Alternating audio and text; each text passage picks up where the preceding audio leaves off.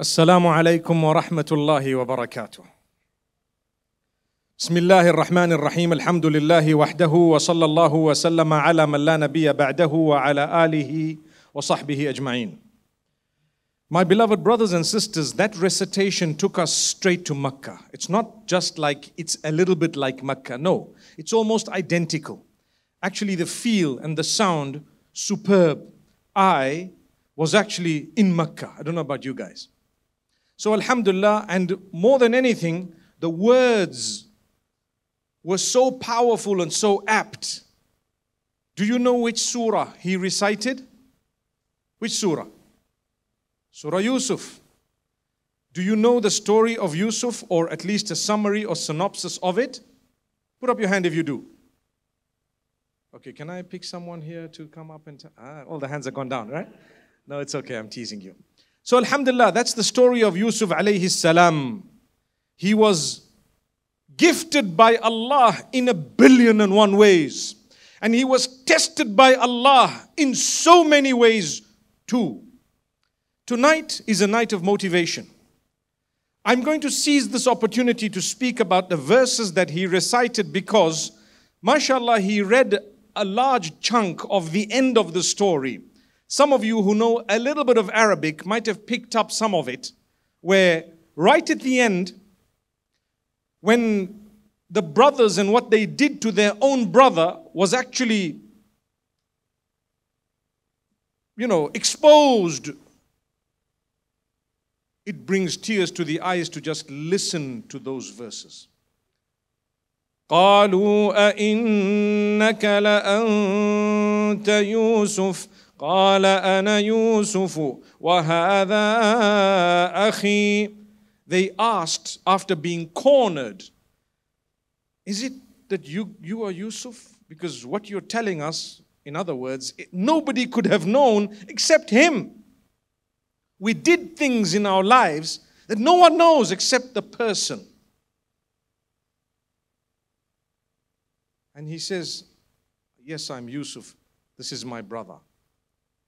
Imagine for how many years this man suffered at the hands of his own brothers or because of what they did. Let me take you back. And the reason I take you back is in every one of us, in the lives of every one of us, we will have so much in terms of blessings of Allah, billions of blessings, but we will have a few challenges. And Allah promises you, wallahi, my sisters, my brothers, Allah promises you, and He says, if you try to count the favors that I have bestowed upon you, you will never be able to count them all. Impossible. But if you'd like to count the challenges and the tests that we've put in your life, you will always be able to count them. Subhanallah. If I ask you,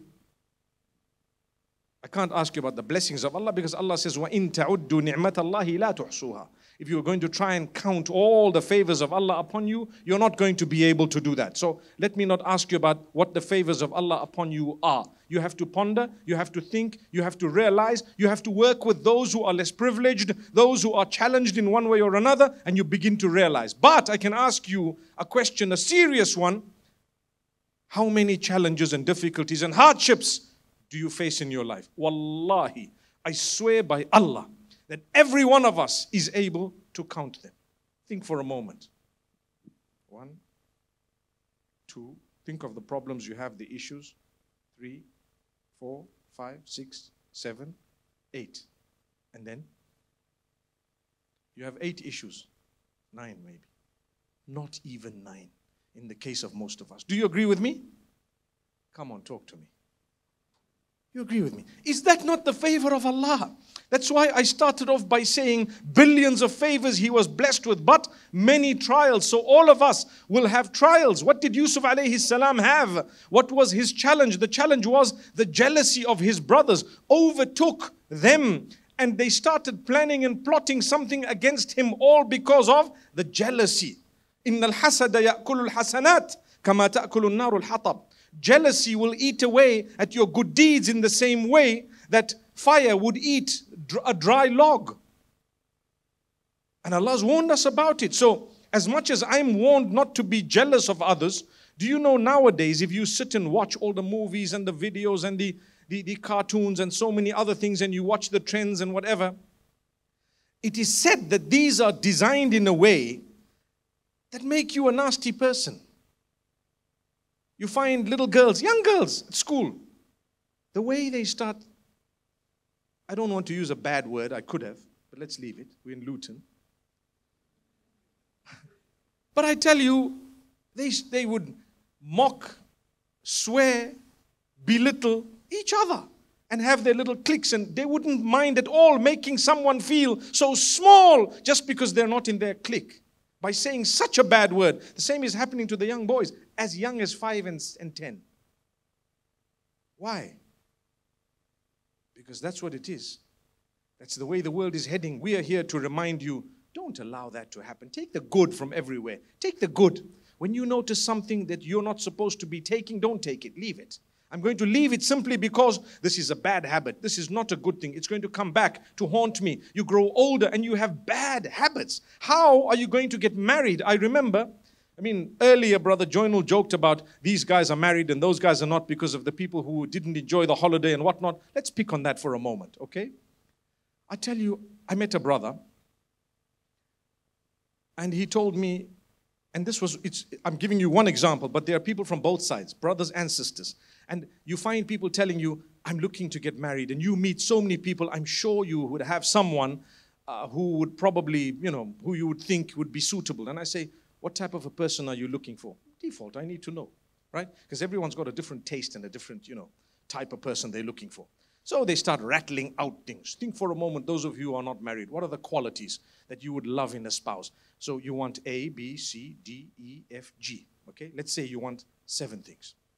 I promise you, in a lot of cases, there are people with more than what you're looking for, but they're not looking for a person like you. There we go. You follow what I'm saying? They're there. You might know really beautiful, wonderful people who meet your criteria, but do you meet theirs? That's the question. Wallahi. And this is where we fail. That's the reason why you're not enjoying your holiday.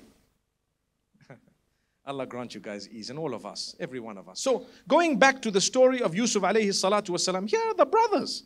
The brothers are jealous of their own blood. Imagine, they came from the same father, different mothers, but they were part of one clan, one group, siblings. Who was the father? A great man, a noble man, a prophet of Allah. Do you think he failed in the upbringing of the children? Not at all. But shaitan comes even to the best of us. And what does he try and do? Take away the qualities you're supposed to be having and give you things that you're not supposed to be having. If it happened to him, wallahi, it can happen to me. If it happened to them, it can happen to us. Am I right? So the same thing we need to ask ourselves constantly, how can I improve myself? The qualities of the heart, they would result if I didn't check them in my failure, in the loss of my happiness, my contentment. They would result in so much negativity simply because I didn't work on myself. Let me remove the hate I have, the selfishness that I have. People are stingy sometimes, and stinginess is a quality that's not praised at all. It's something you need to get rid of. I'm not saying give away everything, but at least learn to be compassionate, even if it is a little bit, even if it's through a prayer, even if it's just a feeling in the heart to say, oh Allah, my brothers and sisters are struggling in this part of the world. Help them, grant them ease. Have you ever thought of getting up early for tahajjud, for example, and cry to Allah, not for your own needs, but because of people who are suffering as far away as China, for example? Have you done that? Well, if you have, good news, because I tell you what, I've always said tahajjud is by invite only. I'm sure you've heard me say that. Invitation only. You cannot get up for tahajjud unless Allah's invited you for that. So if you do get up for tahajjud, I was telling some brothers yesterday, one of the signs of the love of Allah for a person is when they don't need to be woken up for fajr. And to make it even better for tahajjud, before the alarm, your eyes opened. What happened? Allah woke you up and said, come on, it's time. And you have a smile on your face, and you're so happy that you got up before the clock, and then you're up, you made wudu, and you're Allahu Akbar, you're enjoying your relation with Allah. That's a sign of the love of Allah. And guess what? It's hidden from the eye. Mostly people don't know whether you get up for tahajjud or not. There are some people you may never believe, if you were to look at them, that this person actually doesn't miss a single tahajjud. It's not a compulsory prayer, but it's a sign of the love of Allah. When you enjoy your ibadah, when you enjoy your acts of worship, it means you've worked on yourself, and by the help of Allah, He's allowed you to grow. So work on yourself. People say guidance is in the hands of Allah. Yes, indeed it is. So who does Allah guide? Allah guides those who try. وَالَّذِينَ جَاهَدُوا فِينَا لَنَهْدِيَنَّهُمْ سُبُلَنَا. Those who struggle and strive in our ways, we will grant them guidance. We will guide them. لَنَهْدِيَنَّهُمْ. Those who struggle and strive towards us, we will guide them to the right ways, the right paths. That's what Allah says. So what is the criteria to struggle towards something? Work hard towards achieving what is beneficial for you. Here's the hadith. احرص على ما ينفعك واستعن بالله ولا تعجز. That means work hard towards achieving that which you believe is beneficial for you, and seek the help of Allah, and don't be lazy. That's what Allah is saying. The rest of it, inshallah, we all rely on Allah anyway, not only for the rest, but even for the beginning of it. That's why we ask Allah's guidance all the time, every day, every single day. Ihdina as-sirat al-mustaqim. In every unit of prayer, we're asking Allah's guidance. Oh Allah, guide us to the straight path. I've always said that is the most repeated dua on earth. The most repeated. It's repeated a few billion times a day. What is that dua? What is the supplication that's the most repeated on earth? Wallahi, I swear by Allah, it is Ihdina as-sirat al-mustaqim. Guide us to the straight path. Because if you make your 5 daily prayers, you've already said them minimum 17 times. And if you are one, and we're a few billion on earth, and half of them pray 5 times a day, tell me, a quarter of them pray 5 times a day. May Allah strengthen all of us. How many times did you say, oh Allah, guide me to the straight path? You see? But what's the point of repeating Ihdina as-sirat al-mustaqim, and for you it's just a tune and a tone? Sounds nice, man, cool. See? And you didn't work towards it. You did not work towards it. You need to put an effort, make an effort, a slight bit of an effort, a little millimeter a day, and you get there. You know what needs to be done, and so do I. You know the dark habit that you have that needs to be eradicated. We all have them because we're all human beings. I need to work on a few things in my life, and I still need to work on a few things in my life. And so do every single one of us. Not a single person can come up and say, I don't have any bad habits. Impossible. You're lying. And don't lie to us. Keep it to yourself. I don't need to know. You don't need to know about me. I don't need to know about you. My Lord is Allah, not you. And the same applies vice versa. But I'm going to work. And I'm encouraging you to work towards that goodness. When you've developed your heart, you start feeling love towards others that you found on earth. Because I tell you, when we say the ummah of Muhammad sallallahu alayhi wasallam, who are we talking about? Have you ever thought of it? There are 2 types of ummah. One is the ummah referring to all those who have responded to the message. They are known as the ummah of Muhammad sallallahu alayhi wasallam. But did you ever know there is ummatul da'wah and ummatul istijaba? We are all ummatul istijaba. We are all the ummah that has responded to the da'wah, that has responded to the call. We accepted the message. So we are known as ummah who has accepted the message. But the rest of the people on earth are all ummat ad-da'wah. They are all part of the ummah who is receiving the message. Ummah of the Prophet. That's why the minute you say your shahada, you join the smaller group known as the ummah of Nabi Muhammad sallallahu alaihi wasallam, referring to those who've accepted it. I hope you've understood this.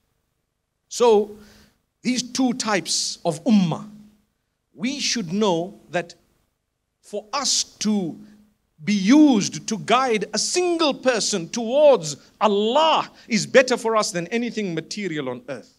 That's a hadith. Wallahi la an yahdi Allahu bika rajulan wahidan khayrun laka min humrin na'am.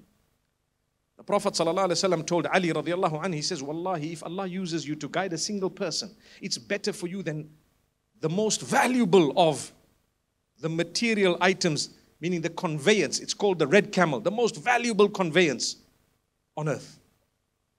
Today it's not the red camel anymore, it's something else. But we could still use the term red camel. There are camels out there that are perhaps more expensive than your Tank 500s and your Mercedes Benzes and so on.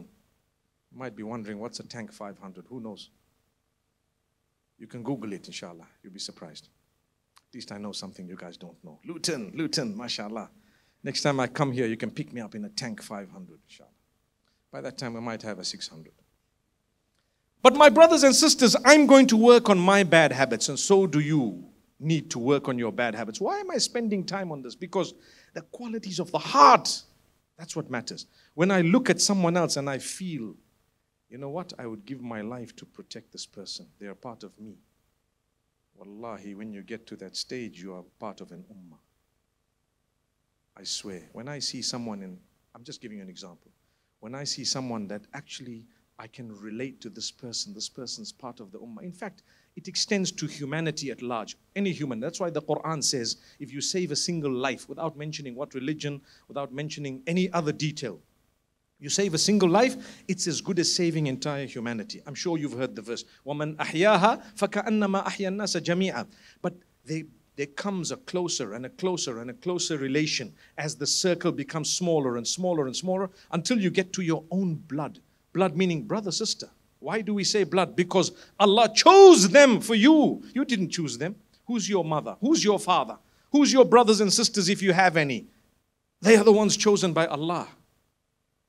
And then we go back to the story of Yusuf alayhi salam. Those same brothers are the ones who plotted because they were jealous. Jealous for what? Who gives elevation, status, wealth, and so on? It's Allah. So if you have a problem with Allah, then you've got a problem with yourself. Because Allah made you. When you work on your qualities and you start developing that compassion, the feeling for others, I am not the only one on earth. Wallahi, there are people far more valuable than I am on earth. There are people whom Allah loves more than He loves me. Perhaps on earth, there are. There are some whom I might come across if I'm rude to them. What if that person's a friend of Allah? When I spread rumor about them, just what if that person is closer to Allah than I am? So go easy on the people. You never know who's who. Subhanallah. You never know who's who. To be able to greet is an Islamic teaching. To be able to respond to a greeting is a Quranic injunction. You have to. Someone says, Assalamu alaikum. You like it or you don't like it. You have to say, Wa alaikum assalam. The minimum. You like it or you don't like it. You have to say, Wa alaikum assalam. The minimum. May Allah grant us acceptance. Why? Why do we say that's the minimum? The minimum because someone made a prayer for you. May peace be upon you. Wow. What an amazing way of greeting people. May peace be upon you. I'm in search of peace. So are you. May peace be upon you. Assalam. All types of peace. I pray that you have good health. I pray that you have contentment. I pray that everything goes good for you. You have a good job. I pray that you get, sustenance from Allah. Your worries are taken care of by Allah. Difficulty is taken away from you and so much more. I pray for that and the blessings and the mercy of Allah upon you. That's a Muslim when I'm just saying, hi. That's what it is. That's the reason why I won't say hi and bye. I start off with Assalamu alaikum. It's our way of greeting. Powerful. And when someone says all of that to you, what is peace? Peace extends all the way to the hereafter. May peace be upon you on the day of judgment. Why not? Assalamu alaikum. I say, you should feel that. It should hit you. I'm so happy. Someone prayed for me. I remember there was a brother who didn't reply. And I told him, why didn't you reply? He said, that guy's an enemy, man. He's lying. I said, just say wa alaikum assalam. What's the big deal? What did you lose? So what if they're lying? He says, but then I'll be lying as well. I said, well, don't lie. Try and make yourself genuine. Who knows? The dua might be accepted. Imagine someone hating you. Say, may Allah bless you. Hey, come on. He's got to just say Ameen. And that's it. MashaAllah. But you have to reply back. Imagine when someone gives you such a powerful greeting every day. If you look back at the predecessors, if they were walking and the wall came between them for a moment, when they met back after the wall, they would say, Assalamu alaikum. Do you know that? Go and read the stories. The companions used to greet each other like, Subhanallah, you won't believe it. We just came back, Assalamu alaikum. I just came back again, Assalamu alaikum. Wow. You know, when I was little, my mom used to say that when I was 3 years old, I used to walk around the whole compound. My dad was the imam in the masjid, and I was, mashallah, this I'm talking about the early 70s, the mid 70s, inshallah. Somebody here actually knew my date of birth, subhanallah.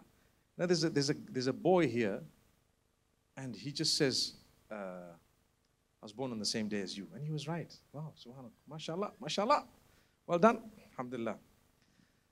Inshallah, you'll be better than I am, you know. But my mother used to say, or my mother told me that when you were little, 3 years old, you used to go around walking the whole compound. Anyone, you say, Salaam alaikum, Salaam alaikum, Salaam. Until one of her friends came home to complain. Your son, little boy, walking all around the compound, greeting you, Salaam alaikum, Salaam alaikum. He's forcing us to greet back and so on. My mother says, it's okay. Tolerate him. MashaAllah. But that was me. And I think to myself, I wonder why I used to do that. Probably was just impressed. Salaam alaikum, Salaam alaikum. You can imagine a little boy walking around. MashaAllah. So when I looked at that aunt, may Allah subhanahu wa ta'ala give her a good life, she's still alive. I wanted to tell her, instead of going to my mother and telling her, oh, so cute, you went to complain. Can you imagine? Allahu Akbar. I must have been quite a rough-looking guy then, man. So we work on our qualities. We need to have a feeling towards others, a positive feeling. Sometimes people do negative things to you, really, really nasty things. And I want to take a moment to address that today. People do nasty things. How should you process that? Number one, protect yourself from that. So you don't need to keep on being in the company of those who are really causing harm to you. If you can help them and you're a mentor or you're a teacher or you're a person who's trained to help others or you think you can, by all means, keep on interacting and help them to come out of it. That is level one. That is the top of all. If you are and you can.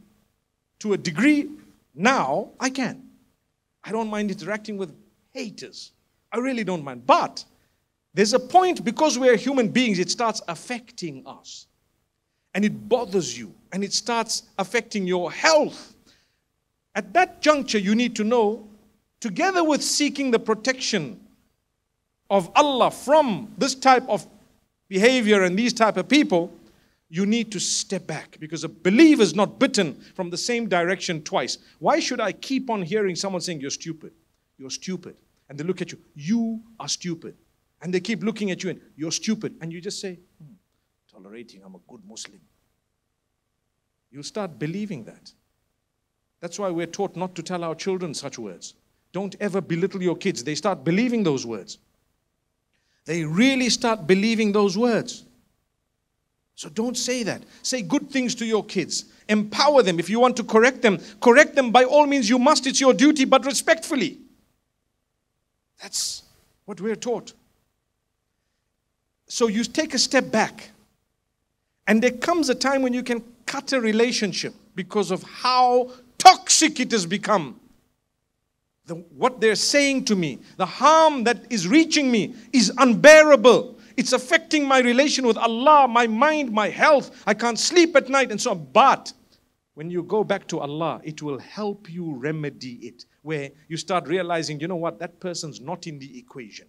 It's me and Allah. That's what it is. We always read the Quran, and in the Quran Allah says, Wallahu yuhibbul muhsinin. Allah loves those who do good. So we do good. Why do we do good? Many people do good because they think the person they're doing good to deserves it. I'm going to be kind to these guys because you know what? They're really good guys. You know who's a winner? A winner is the one who's kind to those who are kind and unkind. They are kind to others because Allah loves those who are kind and not connected to whether they are nice people or not nice people. The minute you're kind to someone because you think they deserve it, you will be let down. But if I'm nice to you because I believe Allah loves those who are nice and kind, I'm never let down. No matter how you react, even if you let me down one day, but in actual fact, I did the goodness to you because Allah loves those who do good, not because you actually deserved it. Wallahu yuhibbul muhsinin. I was good to you, I was kind to you, I greeted you, I prayed for you, I reached out to you, I gave you, I helped you up, not because I want anything in return. إنما نطعمكم لوجه الله لا نريد منكم جزاء ولا شكورا.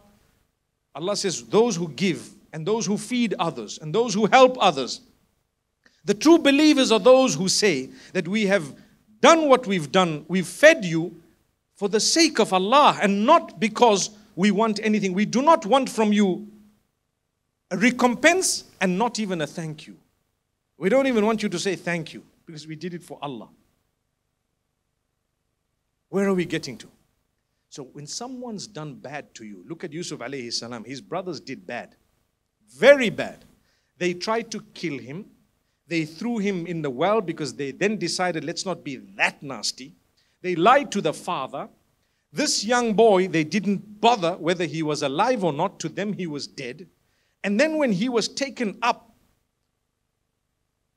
from the pit that he was put into, the people who took him sold him.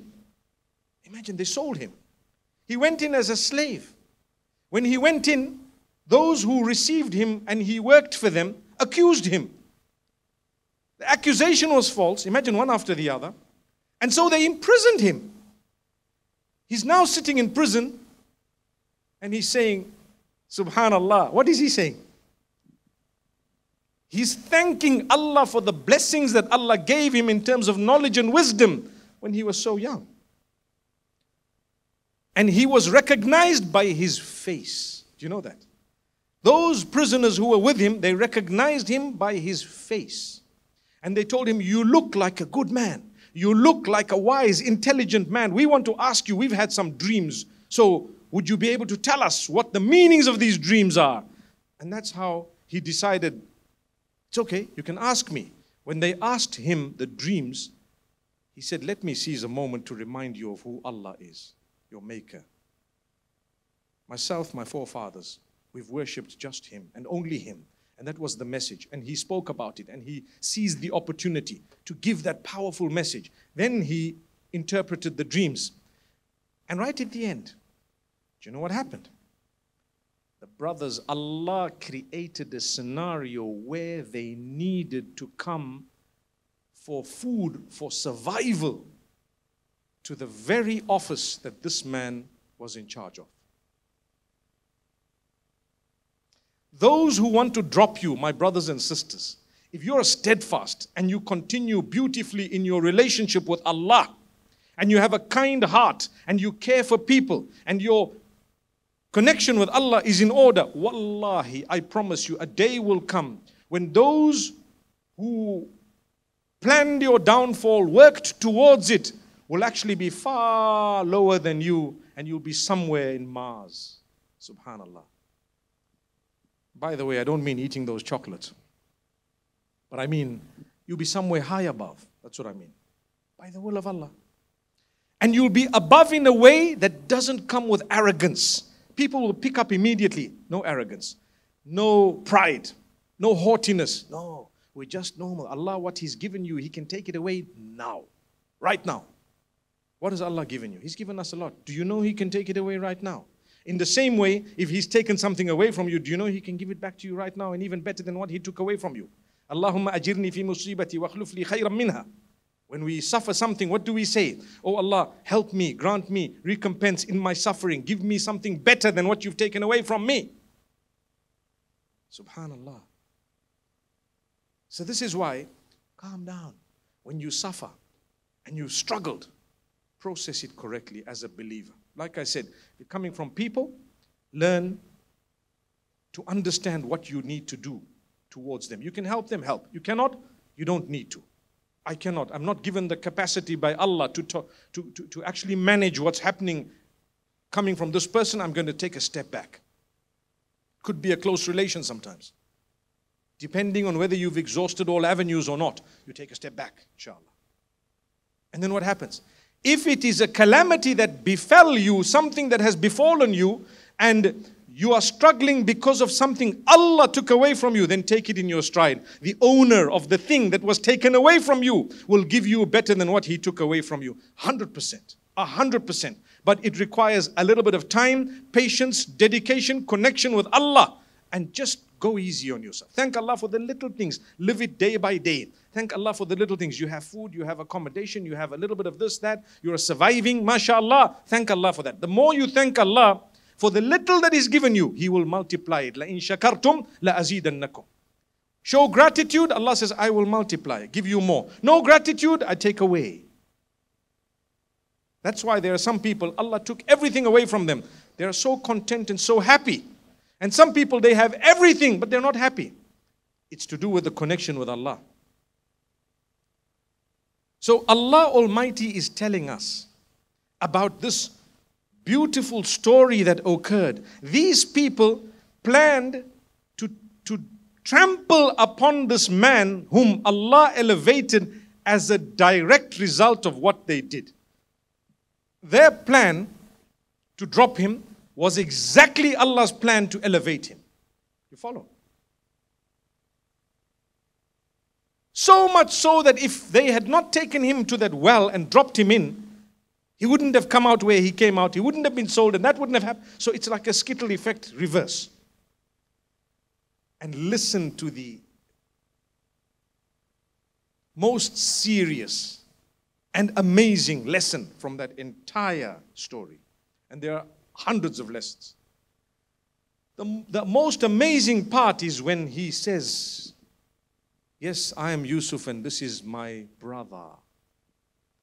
What did he say immediately after that? To these guys who wanted to see him dead, and for them he was dead. Brothers. He says, أنا يوسف وهذا أخي قد من الله علينا. Allah has indeed favored us. I am Yusuf, this is my brother. Allah has favored us. Wow. إنه من يتق ويصبر فإن الله لا يضيع أجر المحسنين. Indeed, the one who has developed the correct relation with Allah, meaning developed their taqwa, consciousness of Allah, and the one who is patient. Those are the two qualities you need. Patience, which means it's going to take some time, and taqwa, steadfastness, consciousness of Allah. I always say taqwa, the deeper meaning of it is to develop the correct relationship with Allah that will save you from hellfire, grant you entry into Jannah, inshallah. What will happen to those who have sabr and taqwa? This man is telling them, Allah will never waste the reward of those who do good. Which means goodness is in those two things, sabr and taqwa. My brothers and sisters, whatever you're going through, sabr, taqwa. Be conscious of Allah. Don't allow yourself to fall. And if you've ever fallen out of human error, come back in repentance, quickly, soon as you can. Oh Allah, forgive my shortcomings. I know. Forgive my sins. I know. Those that I don't know. Forgive me, grant me steadfastness. If I have fallen, oh Allah, I have not fallen out of defiance of you. You are my Lord. You dictate. I believe in everything. I know what's halal, what's haram. Oh Allah, I'm trying my best. Wherever I have made a mistake, it's human weakness, not defiance of your majesty. So forgive me. And Allah says, forgive you. Like I say, the biggest hope that I have and the greatest smile on my face when it comes to me looking at tawbah and forgiveness and knowing that Allah's forgiven me, inshallah, by His will and mercy. You know what it is? Something unique. It is what the first of our species, my greatest grandfather and yours, did. What did he do? Well, Allah sent him, Allah created him in a beautiful garden known as Jannah. You know, there is a detail as to where exactly that was. Was it the paradise we're going to go back to? No, it wasn't. So it's a paradise, it's a different type of a garden. Jannah in Arabic means garden. It's a paradise of a different nature. It was called Jannatul Ibtila. The paradise we're going to go to is eternal. There's nothing prohibited in it. It's fully halal, totally halal, certified. You might not find a stamp there, but anyway, inshallah. That was another place. Allah tells him and his wife, do whatever you want here, but don't touch this tree. Guess what he did? He went to touch the tree. Allah says, do whatever you want, but don't eat from the fruit of this tree. Guess what he did? Exactly what Allah told him not to. Yo. Imagine. Everything is okay, but not this tree. And the man, my greatest grandfather, went for the tree and ate from it. And what gives me hope, I read the story, I'm shocked in the sense that now that I'm older, I say, imagine Allah tells you, listen, everything you can do, don't have this apple. And that's the apple you went for. By the way, according to the Islamic teachings, it was not an apple. That comes from the Israeliyat. It was just a fruit of the tree. Something from that tree. And that's the exact thing he did. But what's of greater importance is that as soon as he says, oh Allah, forgive me, Allah says, you're forgiven. Oh, he did something serious. Serious. It was the only sin that could have happened at the time. That Allah told him not to do, he did. So isn't that for all of us sense of hope? Allah has told us not to do certain things and we've done them. Honestly, I'm included in that. Why should I take myself out? Who am I? I'm just like you. You are my brothers and sisters. And so when we've done things we were not supposed to do, or we haven't done things that we were supposed to do, quickly turn back to Allah. إِنَّهُ مَنْ يَتَّقِ وَيَصْبِرْ فَإِنَّ اللَّهَ لَا يُضِيعُ أَجْرَ الْمُحْسِنِينَ. If you bear patience and you are steadfast, Allah will never ever throw away your reward. You will see it. A day will come when victory comes in your direction. You know what the brothers said immediately? قَالُوا تَاللَّهِ لَقَدْ آثَرَكَ اللَّهُ عَلَيْنَا. Oh, we swear by Allah that Allah has elevated you above us on this day. Thank you. Thank you, guys. You threw me in a pit, didn't you? You wanted to kill me, didn't you? You guys did some nasty things. You really didn't want me to come up in life. I came up against all odds. He didn't say it that way, but that's what happened. He was not arrogant. You know what he said? They said, hey, indeed, Allah's favored you. Allah raised you above us. We were trying to rise above you. Allah raised you above us. And guess what happened? Thereafter, and this is the end of it, he quickly calmed the situation. He says, may Allah forgive you. He is most forgiving, most merciful. May Allah forgive you. He's most forgiving. He says, لا تثريب عليكم اليوم يغفر الله لكم. He didn't wait to rub salt in the wound like we would love to do. Mashallah. Look at that. You better pay for this, my sister. He didn't do that. No rubbing of salt. Decent fellow. Top man. Handsome guy. Blessed by Allah. Amazing human being. He suffered so much more than any one of us. He went through struggle upon struggle. According to one narration, 40 years later, there was a conclusion. 40 years. Some of us, 4 months, and we say, Allah's not listening to me. 4 months, 4 days.